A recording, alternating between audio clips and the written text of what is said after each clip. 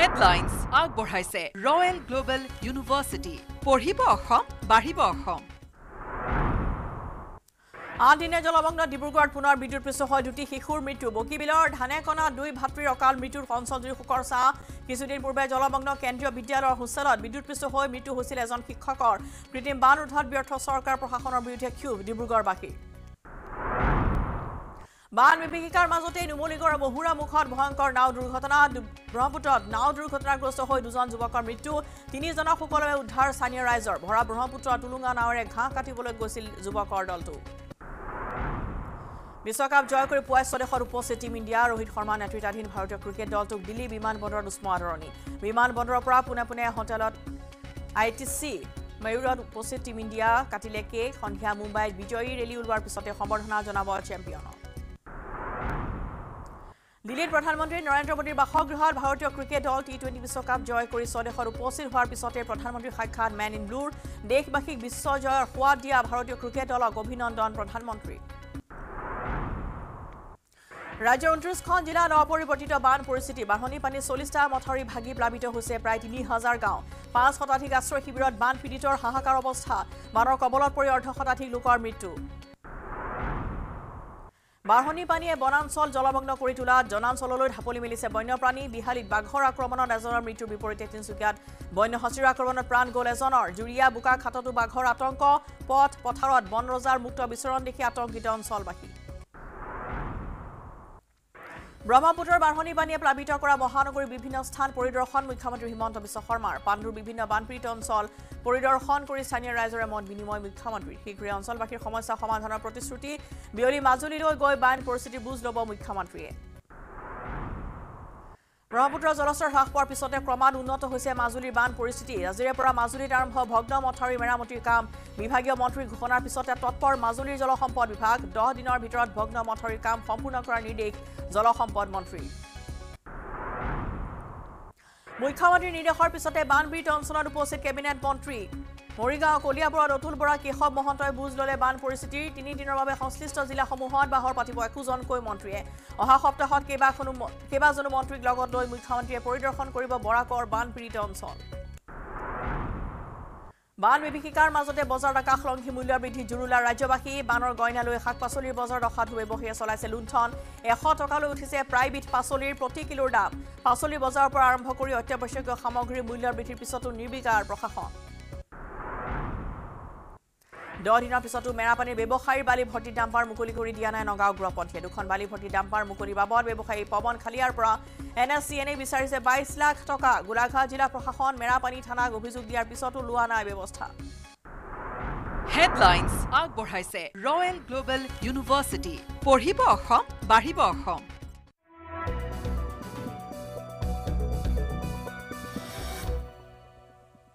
নমস্কাৰ স্বাগতম গাঁও চহৰ জিলাৰ খবৰলৈ ষ্টুডিঅ'ত মৰস্মিতা নুমলীগড়ৰ বহুৰা মুখত ভয়ংকৰ নাও দুৰ্ঘটনা ব্ৰহ্মপুত্ৰত নাও দুৰ্ঘটনাগ্ৰস্ত হৈ দুজনৰ মৃত্যু নাও দুৰ্ঘটনাৰ মৃত্যু হৈছে লাহন মাহিলী আৰু পাপলু দাসৰ বানৰ মাজতে মাছ চাপৰিত নাও দুৰ্ঘটনা সংঘটিত হৈছে তুলুনা নাওখনত আছিল 5 জন যুৱক ইয়াৰে 3 জনক স্থানীয় ৰাইজে উদ্ধাৰ কৰিছে আৰু ভৰা ব্ৰহ্মপুত্ৰ টুলুঙা নাৱেৰে ঘাঁহ কাটিবলৈ গৈছিল যুৱকৰ দলটো আৰু ঘাঁহ কাটিবলৈ যোৱাৰ সময়ছোৱাতেই মাছ ভাগতেই এনেদৰে নাও দুৰ্ঘটনাত পতিত হয় য'ত দুজনকৈ যুৱকৰ সলিল সমাধি ঘটিছে বাকী 3 জনক স্থানীয় ৰাইজৰ তৎপৰতাত উদ্ধাৰ কৰা হৈছে ৰাজ্যত ভয়ংকৰ বান পৰিস্থিতি তাৰ মাজতে এনেধৰণৰ টুলুঙা নাৱৰ কিন্তু চলাচল এতিয়া অব্যাহত আছে য'ত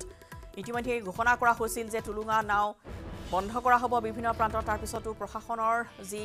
নিৰ্দেশনা তাকো অমান্য কৰি ইতিমধ্যে টুলুঙা নাও বিভিন্ন প্ৰান্তত অব্যাহত আছে আৰু য'ত ঘাঁহ কাটিবলৈ গৈছিল এই যুৱকৰ দলটো 5 জন গৈছিল তাৰে 2 জনৰ সলিল সমাধি ঘটিছে বাকী 3 জনক স্থানীয় ৰাইজৰ তৎপৰতাত কথমপি ৰক্ষা কৰা হৈছে তেওঁলোকৰ প্ৰাণ ৰক্ষা পৰিছে আৰু মৃত্যু সাৱটি লৈছে 2 যুৱকে তেওঁলোক হৈছে লাহন মাহিলী আৰু পাপলু দাস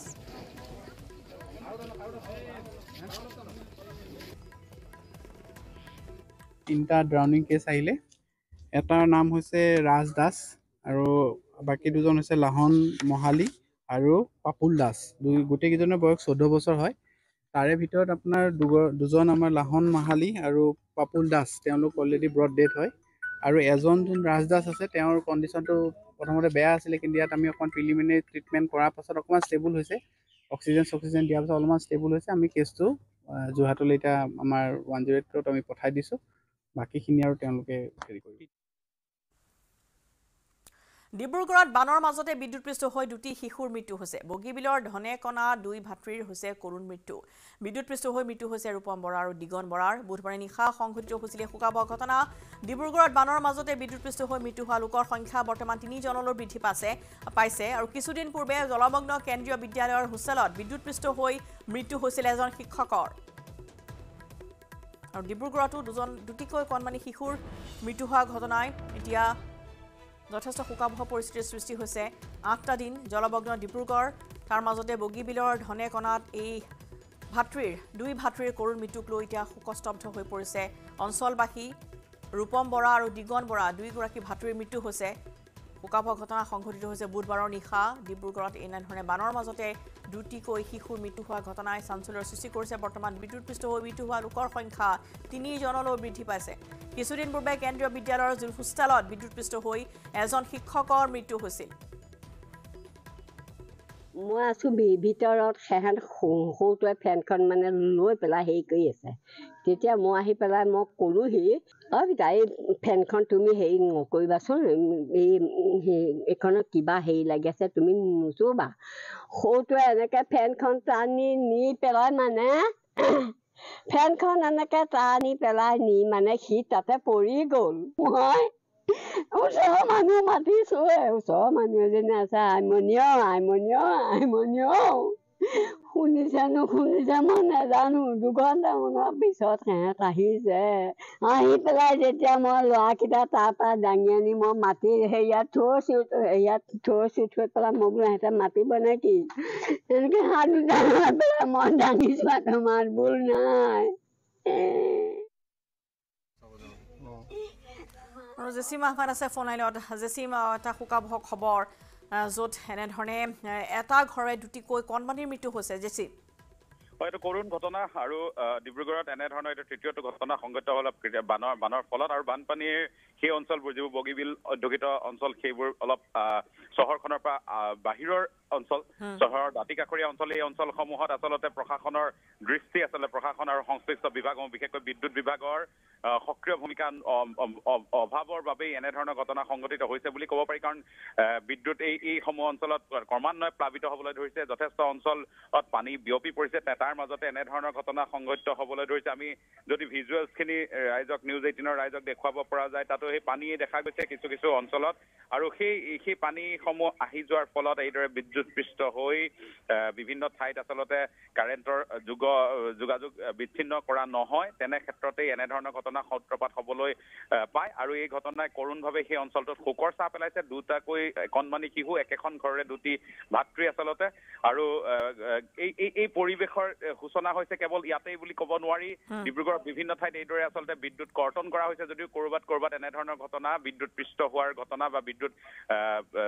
পৰিচালনাত ভুল হোৱাৰ ঘটনাও সংঘটিত হোৱাৰ খবৰ আহিব ধৰিছে ক্ৰমান্বয়ে এয়া জিলা প্ৰশাসনে দৃষ্টি দিব লাগে এয়া জিলা প্ৰশাসনৰ গুৰুতৰ আচলতে ভূমিকাৰ অভাৱৰ বাবে এই ধৰণৰ ঘটনা সংঘটিত হ'ব পালে বুলি এতিয়া অভিযোগ উত্থাপিত হৈছে বয়স কিমান জেচিম এই দুটি কণমানিৰ এটি কণমানি আমি 10 বছৰীয়া বুলি জানিব পাৰিছো যদি ভাতৃ হয় 10-11 বছৰীয়া দুয়ো হ'ব প্ৰকৃততে তথ্যবোৰ আচলতে ঘৰৰ পৰিয়ালৰ লোক শোকাকুল অৱস্থাত আছে তেওঁলোকৰ পৰা তথ্যবোৰ আমি সংগ্ৰহ কৰিবলৈ চেষ্টা অব্যাহত ৰাখিছো এই ঘটনা সংঘটিত হোৱাৰ পিছতে বিদ্যুৎ বিভাগৰ গা লৰিছে বিদ্যুৎ বিভাগৰ আচলতে বিভাগীয় কৰ্মকৰ্তাক আৰু যদি আপুনি বিদ্যুৎ বিভাগৰ অফিচলৈ কাৰ্যালয়লৈ ফোন কৰে কেৱল ইয়াতে অসমৰ বিভিন্ন কাৰ্যালয় আচলতে ফোন কৰিলে দুবাৰ কৰাৰ পাছত তৃতীয়বাৰলৈ তেওঁলোকে ফোনটো নুতুলে অথবা এংগেজ হৈ থাকে এই ব্যৱস্থা অসমত পুৰণি এইবোৰ বিষয়ত আচলতে তদাৰক কৰিব লাগে সংশ্লিষ্ট বিভাগৰ বা বিদ্যুৎ বিভাগৰ এনে আচৰণ এতিয়াৰ নহয় বহুদিনীয়া এতিয়া প্ৰশ্ন উত্থাপন হৈছে জেচিম যে বানপীড়িত অঞ্চল এইসমূহলৈ ইতিমধ্যে বিভিন্ন নিৰ্দেশনা জাৰি কৰা হৈছে কালি কেবিনেট বৈঠকতো কেইবাটাও গুৰুত্বপূৰ্ণ সিদ্ধান্ত গ্ৰহণ কৰা হৈছে ইয়াৰ মাজতে দুটিকৈ কণমানিৰ যদি এনেধৰণৰ গাফিলতিৰ বিভাগীয় বিদ্যুৎ বিভাগৰে হওক বা যাৰে হওক গাফিলতিৰ যদি মৃত্যু হয় দায়িত্ব কোনে ল'ব আচলতে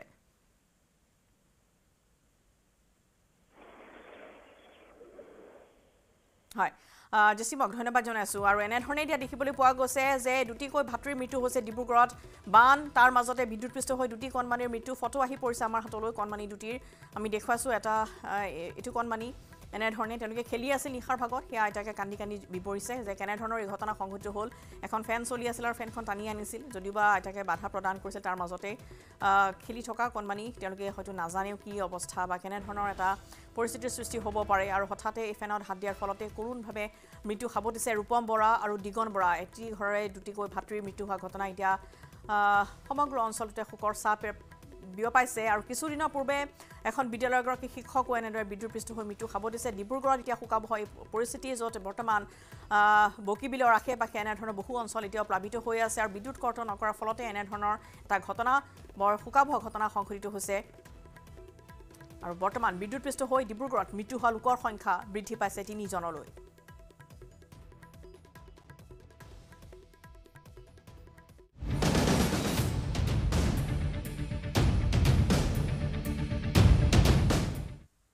আৰু বিগত 8 দিন ধৰি কৃত্ৰিম বানত ককবকাইছে ডিব্ৰুগড় চহৰ নেৰানেপৰা বৰষুণৰ ফলত হোৱা কৃত্ৰিম বানে এতিয়া ভয়ংকৰ ৰূপ লৈছে ডিব্ৰুগড় মহানগৰত কৃত্ৰিম বানত ডিব্ৰুগড় চহৰৰ 9 অঞ্চল প্লাবিত হৈছে কেইবাদিনো ধৰি বিচ্ছিন্ন হৈ আছে বিদ্যুৎ সংযোগ চহৰৰ বঙালগাঁও বাণীপুৰৰ 37 নম্বৰ ৰাষ্ট্ৰীয় ঘাইপথত ভয়াবহ অৱস্থা বিৰাজ কৰিছে ৰাষ্ট্ৰীয় ঘাইপথত এককালৰ অধিক পানী জলমগ্ন ৰাজপথত বাহন বিকল হোৱাৰ লগতে ক্ষতিগ্ৰস্ত হৈছে কেইবাখনো বাহন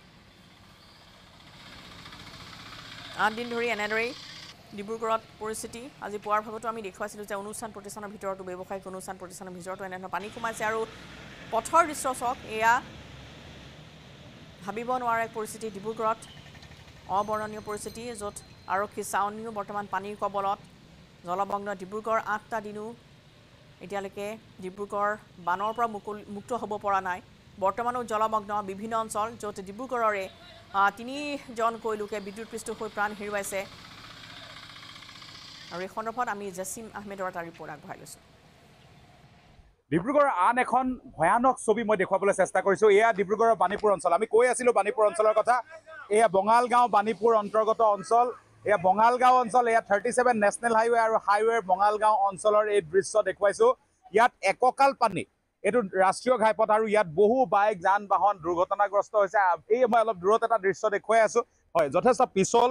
আৰু সেই দৃশ্য স্কুটি বেয়া হৈ গৈছে এইদৰে বহু লোকৰ বাহন বেয়া হৈ গৈছে এজন লোক আছে আমি পোনপটীয়াকৈ তেওঁৰ লগত কথা পাতিবলৈ যত্ন কৰিম তেওঁ ইয়াত আছে আৰু তেওঁৰ লগত কথা পাতিম দাদা কেনেধৰণৰ পৰিস্থিতি দাদা ইয়াত পৰিস্থিতি বহুত বেয়া হৈছে আজি 5 দিনৰ পৰা তেনেকৈ আমি ঘৰৰ ভিতৰতে সোমাই আছোঁ খোৱা বোৱা সুবিধা হোৱা নাই তেনেকৈ ঘৰতে এককাল পানী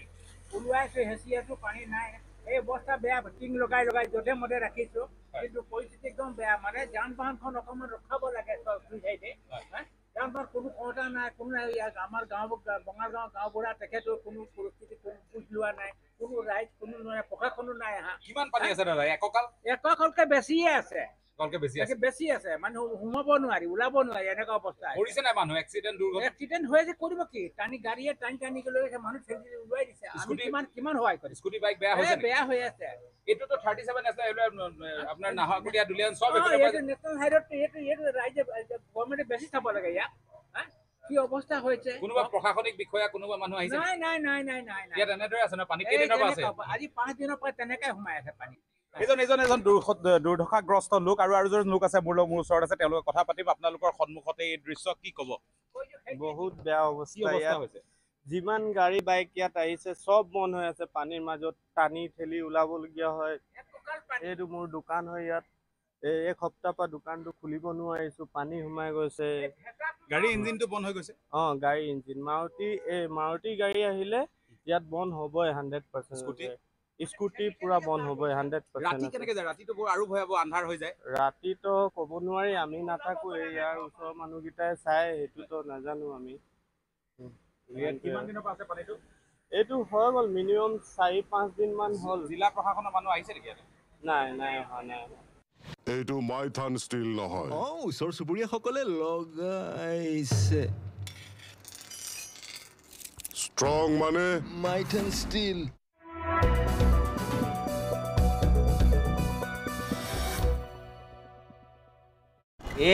সামাথত উঠিছে এটু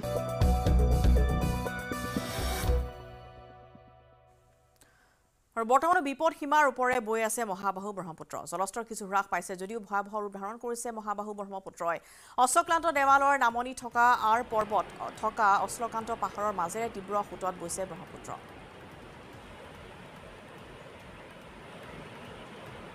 আগবঢ়াইছোঁ ৰন্টু বৈশ্যৰ ৰিপৰ্ট। মই যি স্থানত আছোঁ এয়া ঐতিহ্যমণ্ডিত শ্ৰী শ্ৰী অষ্টকান্ত দেৱালয়ৰ নামনিৰ বিষ্ণুপদৰ সমীপৰ পৰা মই এয়া দেখুৱাইছোঁ। ব্ৰহ্মপুত্ৰৰ এয়া ভয়াৱহ এক ৰূপ, আৰু এই ৰূপ আপুনি হয়তো প্ৰত্যক্ষ কৰা নাই। আপুনি যদি এই স্থানত উপস্থিত হয় উত্তৰ গুৱাহাটী অষ্টকান্ত দেৱালয়ৰ নামনিত, তেতিয়াহ'লে আপোনাৰ বুকু কঁপি উঠিব, কিয়নো ব্ৰহ্মপুত্ৰৰ এই স্থানত এটা সোঁত আহি আৰ পৰ্বত আৰু অষ্টকান্ত দেৱালয়ৰ তলেৰে প্ৰবাহিত হৈছে, আৰু এই ঠেক স্থানেৰে প্ৰবাহিত হোৱাত পানীৰ খৰস্ৰোতা হৈছে, আৰু দেখিবলৈ এক সুন্দৰ পৰিৱেশ তথা ভয়ানক পৰিৱেশ। আৰু এই অষ্টকান্ত দেৱালয়ৰ পৰিৱেশ তলৰ নামনিৰ পৰিৱেশ এয়া আৰ পৰ্বত আৰু অষ্টকান্ত দেৱালৰ তলৰ, আৰু এনেদৰে ব্ৰহ্মপুত্ৰ আজিৰ দিনটোত এক ভয়াৱহ ৰূপ লৈছে আৰু পানী অধিক খৰস্ৰোতা হৈ পৰিছে। ওচৰত আপুনি হয়তো নিশ্চয় গৈ থাকিলে আপোনাৰ বুকু কঁপি উঠিব। আৰু উত্তৰ গুৱাহাটী অষ্টকান্ত দেৱালয়ৰ নামনিৰ এই আৰ পৰ্বতৰ পৰা মই দেখুৱাই আছোঁ। আজিৰ পৰা কেইবছৰমান পূৰ্বে ইয়াতে এটা নাও দুৰ্ঘটনা সংঘটিত হৈছিল আৰু কেইবাজনো লোকৰ প্ৰাণহানি হৈছিল, আৰু এই স্থান সঁচাকৈয়ে ভয়াৱহ। আৰু এয়া মই দেখুৱাই আছোঁ উত্তৰ গুৱাহাটী অষ্টকান্ত দেৱালয়ৰ পৰা, আৰু এনেদৰে অষ্টকান্ত দেৱালয়ৰ নামনিত এনেদৰে ব্ৰহ্মপুত্ৰই লৈছে ভয়াৱহ ৰূপ, আৰু এই ভয়াৱহতা আজি মই কেৱল নিউজ 18 দৰ্শকক আজি পোনে পোনে ইয়াত দেখুৱাইছোঁ। খহনীয়াৰ পৰা ৰক্ষা পাবলৈ নদীৰ পাৰত প্ৰাৰ্থনা কৰিছে গঞাই। দক্ষিণ কামৰূপৰ 6 গাঁৱৰ মাকেলিত তীব্ৰ খহনীয়াই ধ্বংস কৰিছে মাটি পাৰি। খহনীয়াৰ পৰা পৰিত্ৰাণৰ উপায় বিচাৰি অৱশেষত ভগৱানৰ ওচৰত শৰণ লৈছেহি জনতাই। কলহী নদীৰ পাৰত আয়োজন কৰা হৈছে সমূহীয়া প্ৰাৰ্থনাৰ। ঈশ্বৰকে শেষ ভৰসা হিচাপে লৈ কলহী নৈৰ পাৰত ধূপ চাকি জ্বলাই মহিলাসকলে জুৰিলে ঘোষা। 2টা দিন ধৰি হৈ থকা নেৰানেপেৰা বৰষুণৰ ফলত কলহী নদীয়ে তীব্ৰ ৰূপ ধাৰণ কৰিছে। বৃহৎ অঞ্চললৈ ভাবুকি মাতি আনিছে কলহী নৈয়ে। গৰাখহনীয়াত সৰ্বশ্ৰান্ত হৈছে মাটি ভেটি। মাকেলি গাঁৱৰ 2টা পৰিয়ালৰ বাসগৃহ উচ্চ নোহোৱাৰ উপক্ৰম হৈছে গৰাখহনীয়াত। ইতিমধ্যে এটা অংগনৱাড়ী কেন্দ্ৰৰ এটা অংশ নদীৰ বুকুত বিলীন হোৱাৰ দিশে আগবাঢ়িছে। স্থানীয় ৰাইজে স্থানীয় বিধায়ক আৰু জলসম্পদ মন্ত্ৰী পীয়ুষ হাজৰিকাক ঘটনাস্থলী পৰিদৰ্শন কৰিবলৈ দাবী জনাইছে।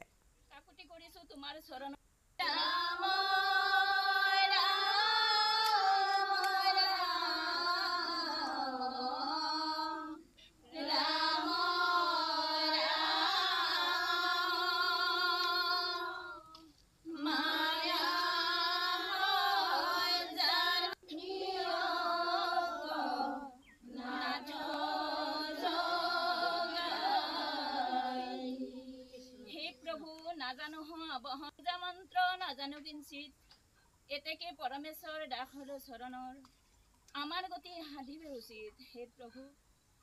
আমি বহুতো সংকটত পৰিছোঁ। আমি ৰাইজে প্ৰভু কাকুতি কৰিছোঁ তোমাৰ চৰণত। প্ৰভু মানুহঘৰক ল'ৰা ছোৱালীকেইটাক তুমি ৰক্ষা কৰা প্ৰভু। তোমাৰ নামে তুমি সন্তুষ্ট হৈ এই ল'ৰা ছোৱালীখিনিক এই গৃহস্থীখন তুমি ৰক্ষা কৰা প্ৰভু দয়াময়। তুমি ৰক্ষা কৰা, তোমাৰ বিনে আন কোনো গতি নাই। হৰি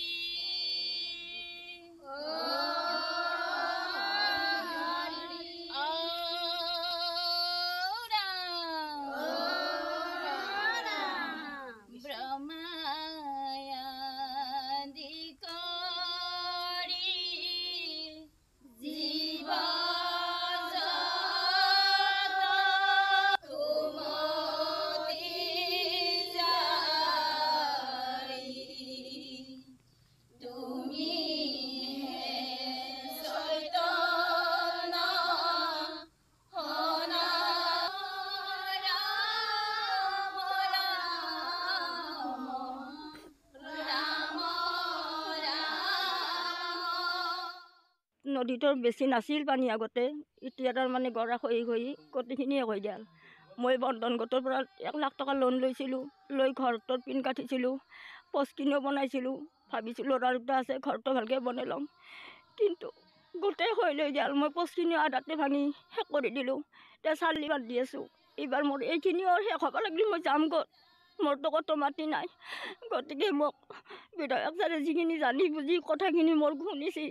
সেইখিনি সহায় কৰি যাতে মই সেয়ে সুখী হ'ম। এইখন আমাৰ কলহী নৈ, আমাৰ মাকেলি গাঁৱৰ মাজেদিয়ে গৈছে নৈখন। আজি আমাৰ মাকেলি গাঁৱত যিটো এই নৈখনে যিটো মানে হাৰাশাস্তি কৰি আছে, আমি বিৰাট মানে ক্ষতিসাধন হৈ আছোঁ। আৰু আল্টিমেটলি এই নৈখনত যদি আমাক অসম চৰকাৰে ব্যৱস্থা নলয়, আমাৰ এই মানুহখিনি গোটেই আমি বিপদত পৰিম সেইকাৰণে আমি অসম চৰকাৰক টানি অনুৰোধ জনাইছোঁ একেবাৰে মানে বিনম্ৰতে অনুৰোধ জনাইছোঁ তেওঁলোক আহি আমাৰ এই নদীখন পৰিদৰ্শন কৰি আমাক সুব্যৱস্থা কৰি দিয়ে যেন ৰামদিয়াৰ পিছত হাজু গুৱাহাটী ৰাজপথৰ সমীপৰ $7 এটা জলাশয়ত অৱস্থান কৰিছে এটা বন্যহস্তীয়ে ব্ৰহ্মপুত্ৰৰ বাঢ়নী পানী লুটি আহিছিল হাতীটো 72 ঘণ্টা উকলি যোৱাৰ পিছতো বন বিভাগে কোনো ব্যৱস্থা গ্ৰহণ নকৰাৰ অভিযোগ ৰাইজৰ যিকোনো মুহূৰ্ততে ভয়ংকৰ ঘটনা সংঘটিত হোৱাৰ আশংকা কৰা হৈছে মাইক যোগে সতৰ্কবাণী দি দায়িত্ব সামৰিছে বন বিভাগৰ ভূমিকাত এতিয়া স্থানীয় ৰাইজো ক্ষিপ্ত হৈ পৰা পৰিলক্ষিত হৈছে 3 দিন ধৰি হাতী ৰামদিয়াৰ পৰা আহি হাজু আমাৰ $7 চক পালে কিন্তু আমাৰ প্ৰশাসন বিভাগ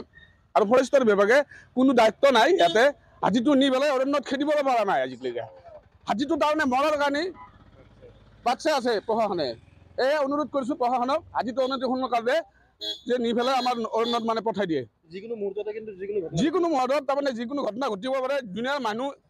চাৰোচাত মানুহ অঘটন ঘটি যাব পাৰে বানৰ মাজতে ৰাজ্যৰ অভাৱনীয় হাৰত এতিয়া পাচলিৰ মূল্য বৃদ্ধি পাইছে শতকৰ ঘৰ অতিক্ৰম কৰিছে পাচলিৰ মূল্যই মহানগৰীৰ একমাত্ৰ চৰকাৰী পামহি বজাৰত শতকৰ তলত নাই শাক-পাচলি বৃহস্পতিবাৰৰ দিনটোত বিলাহীৰ মূল্য হৈছে 150 টকা বিলাহী খোৱাতকৈ মাংস খোৱাই ভাল বুলি কৈ ক্ষোভ উজাৰিলে সাধাৰণ জনতাই পলহালৰ এক ৰিপৰ্ট আগবঢ়াই লৈছো এই মুহূৰ্তত সঠিক পৰিৱেশ দেখুৱাইছে যে ইয়াতে সকলো সামগ্ৰী উভৈনদী হোৱা পৰিলক্ষিত হৈছে আৰু প্ৰতিবিধ সামগ্ৰীৰ বৃদ্ধি হৈছে মূল্য আৰু দাদা আজিৰ তাৰিখত বজাৰৰ মূল্য কেনেকুৱা হৈ আছে বজাৰৰ মূল্যটো অলপ বাঢ়ি আছে মানে এতিয়া আপোনাৰ এই ভিনটো এতিয়া আপোনাৰ 110-100 টকা পাইকাৰী বিকিব লাগে পাল্লা বিকিব লাগে 500-550 আমাৰ জাগাৰ পৰা আহি থাকে 90 টকা 95 টকা কিনা আহে ইয়াতে আহি কিনে ইয়াতে বিকিব লাগে 500 টকা পাল্লা তাৰপিছত গাজৰটো এই আপোনাৰ ধনিয়া পাতটো তাৰ পৰা 30 টকা ধনিয়া পাত কিনা আহে ইয়াতে বিকিব লাগে 30-35 বিকিব লাগে এই কেপচিকামটো আপোনাৰ 95 টকা কিনা 500-550-600 টকা বিকিব লাগে আপোনাৰ এতিয়া বজাৰৰ খৰচ আছে নিজৰ খৰচ আছে আৰু এতিয়া আপোনাৰ সব জায়গাতে বানপানী হৈ গৈছে না কাজতে চব্জিটো বাহিৰৰ পৰা নাই সব চব্জিটো শ্বিলঙৰ পৰা আহি আছে কাজতে শ্বিলঙৰ পৰা আহি আছে সেইকাৰণে চব্জিটোৰ দাম বৃদ্ধিটো বেছি হৈ আছে দাদা কি ল'লে স্যাৰ এই ভোল লৈছোঁ ভোল কেনেকুৱা দামটো বহুত জ্যাদা আছে স্যার বহুত বেছি হৈছে 1 কেজি 50 रुपीस দাদা আজি দাম কেনেকুৱা আছে দাম একদম বৰ্তমান লাগাতছে বেছি হৈ আছে কিমান লৈছে দাম দাম কিহৰ কিমান ল'লে দাম মানে কি বান্ধা 30 টাকা লৈ গৈছে আৰু স্কচ 45 লৈ গৈছে মূল্য বৃদ্ধি হোৱা বুলি উল্লেখ কৰিছে তেখেতসকলে খুচুৰা বজাৰত নি বিকিব আৰু এনেদৰে যিসকল গ্ৰাহক আহিছে গ্ৰাহকসকল সন্তুষ্ট হোৱা পৰিলক্ষিত হোৱা নাই এক প্ৰকাৰ এতিয়া সমগ্ৰ অসমতে বান বিভীষিকাৰ সমান্তৰালভাৱে খাদ্য সামগ্ৰীৰ মূল্য বৃদ্ধি হোৱা পৰিলক্ষিত হৈছে আন কিছু লোক আছে তেখেতসকলৰ পৰা কিছু মন্তব্য ল'বলৈ চেষ্টা কৰিম যদিহে সম্ভৱ হয় দাদা বজাৰ ল'লে বজাৰ কৰিছোঁ বৃদ্ধি হৈছে নেকি দাম বাপৰে বাপ ভয়ংকৰ হাৰত বৃদ্ধি হৈছে মানে সৰ্বসাধাৰণ জুৰুলা হৈ গৈছে একদম কিনিব নোৱাৰা হৈছে বিলাহী 100 টকা কিলো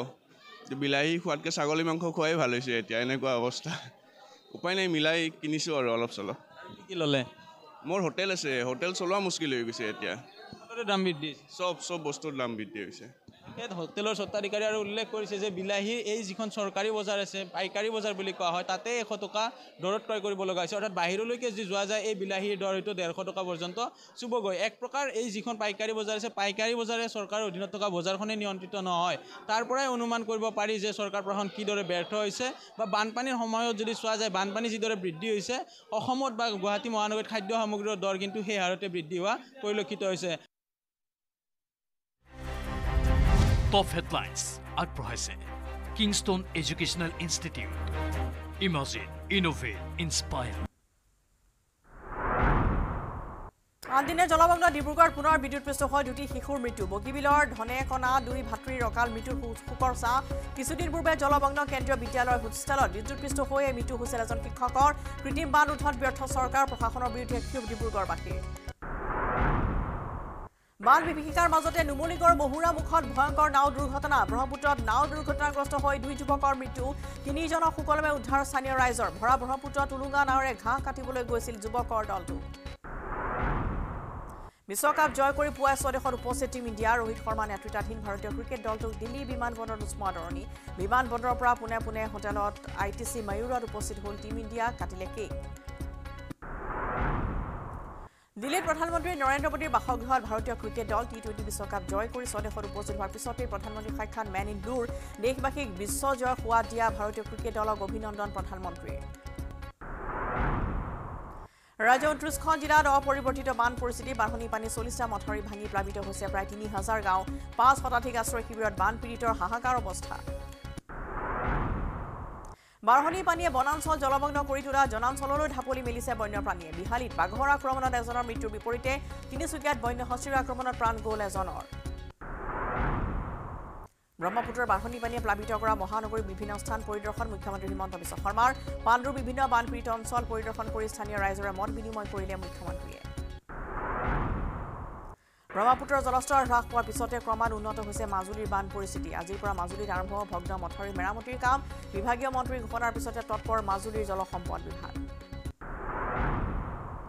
মুখ্যমন্ত্ৰীৰ নিৰ্দেশৰ পিছতে বানপীড়িত অঞ্চলত উপস্থিত কেবিনেট মন্ত্ৰী মৰিগাঁও কলিয়াবৰত অতুলবৰা কেশৱ মহন্তই বুজ ল'লে বান পৰিস্থিতিৰ 3 দিনৰ বাবে সংশ্লিষ্ট জিলাসমূহত বাহৰ পাতিব 21জনকৈ মন্ত্ৰীয়ে অহা সপ্তাহত কেইবাগৰাকী মন্ত্ৰীৰ লগত লৈ মুখ্যমন্ত্ৰীয়ে পৰিদৰ্শন কৰিব বৰাকন বানপীড়িত অঞ্চল বান বিভীষিকাৰ মাজতে বজাৰৰ আকাশলংঘী মূল্য বৃদ্ধি জুৰুলা ৰাজ্যবাসী বানৰ গইনালৈ শাক পাচলিৰ বজাৰত অসাধু ব্যৱসায়ী চলাইছে লুণ্ঠন 100 টকালৈ উঠিছে প্ৰাইভেট পাচলিৰ প্ৰতি কিলোৰ দাম 10 দিনৰ পিছতো মেৰাপানীৰ ব্যৱসায়ীৰ বালি ভৰ্তিৰ ডাম্পাৰ মুকলি কৰি দিয়া নাই নগাঁও গৃহপন্থীয়ে দুখন বালি ভৰ্তিৰ ডাম্পাৰ মুকলিৰ বাবদ ব্যৱসায়ী পৱন খালিয়াৰ পৰা NSCNে বিচাৰিছে 22 লাখ টকা গোলাঘাট জিলা প্ৰশাসন মেৰাপানী থানাকে অভিযোগ দিয়াৰ পিছতো লোৱা নাই ব্যৱস্থা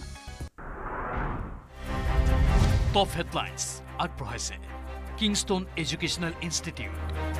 ইমাজিন ইনোভেট ইনস্পায়াৰ এইটো মাইথান ষ্টিল নহয় ওচৰ চুবুৰীয়াসকলে লগাইছে ষ্ট্ৰং মানে মাইথান ষ্টিল